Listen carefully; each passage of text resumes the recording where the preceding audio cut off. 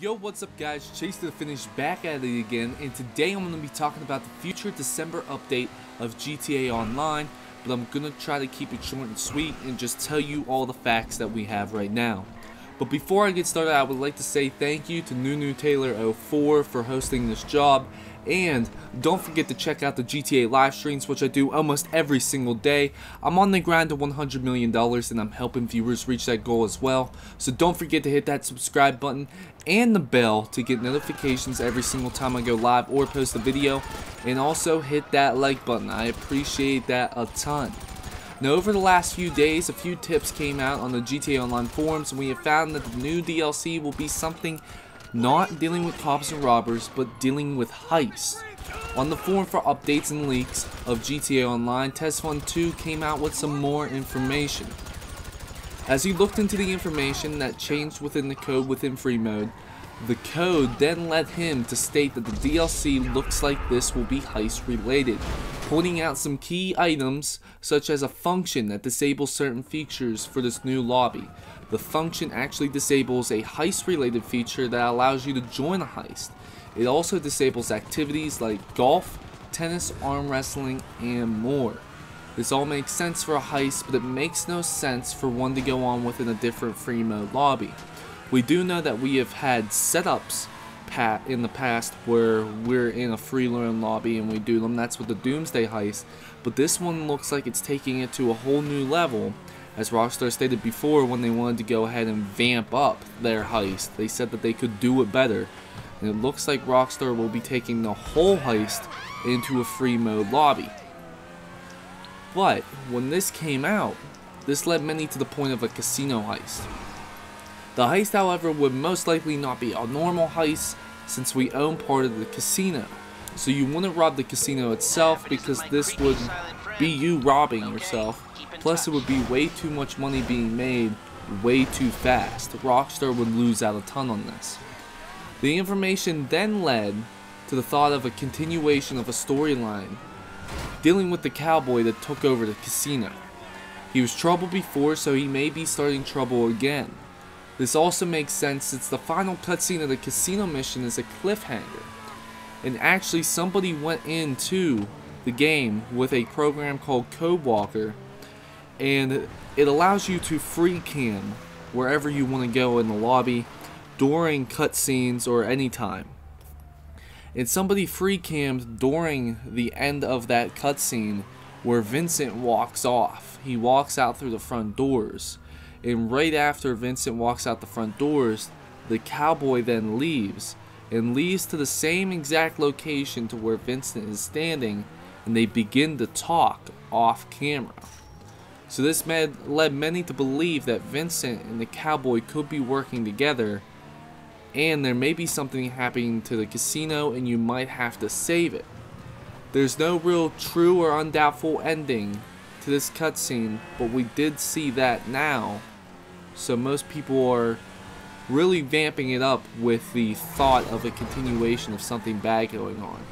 As well, the casino missions paid out like heist. $50K for first time bonuses and $1 million in a car for doing them all in order.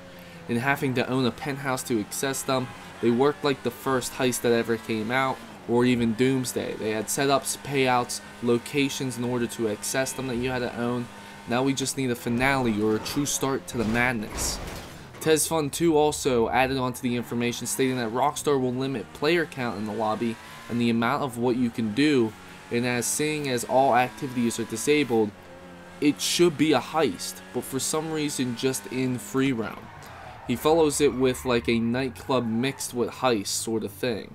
Setups, but you have the freedom of free roam whilst you accomplish the activities. On top of all this, we found out that all the recent DLCs were based off of cut content from DLCs beforehand.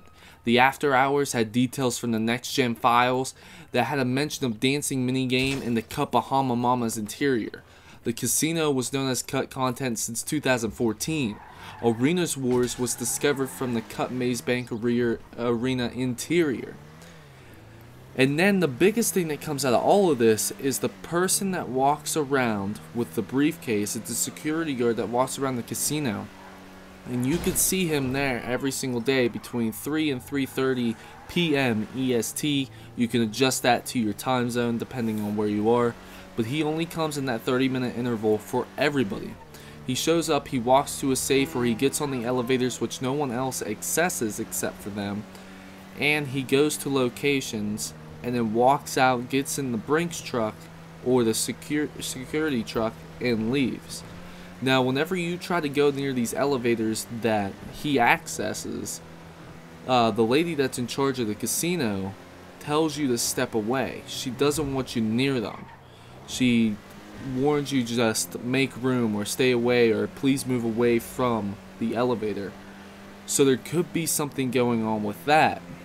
Now also, if you look on her desk, on her computer, there is a image of a security camera that shows the safe, big huge safe vault within the casino. And it shows that it's closed, but you never get to see it open at all. And it sort of looks like it's on a lapsed time. So as we look into all of this, all the clues are pointing towards something dealing with money going on within the casino. So the cowboy has taken over, and now all these events start, and it looks like either the casino's losing money or they're pumping money into something else that he may own. So you gotta try to save the casino and work back to it. So you might have to rob somebody else's business, or it might be just some way to get all this money back to the casino, take it back over, get rid of the cowboy, bring back people that were here before. We will have to see what happens. And Rockstar has also edited the security trucks and the guards to arrive at the casino at the certain times, but it's also a function that they can disable. So although it's vamped up now that they come at the same time, it's also something that they can change, that they can shut off, that they can stop from happening at any time. So they might do that as we approach the DLC to show that something has happened and we need to fix it. And they also comment on the Newswire on their recent post stating that to keep up to date in the coming weeks for update information. And as before, I have stated that this weekend we shouldn't be expecting too much.